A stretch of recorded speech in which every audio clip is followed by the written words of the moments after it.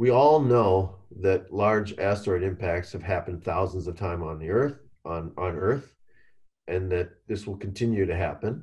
It's just a natural process. But the amazing thing to me is that human beings have actually figured out how to predict these ahead of time, and we absolutely can predict decades ahead of time that an impact is going to happen.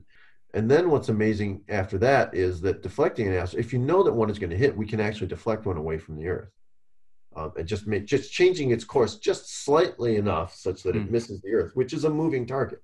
So you remember, so you don't have to actually change the trajectory of an asteroid by much at all, just a tiny, tiny amount.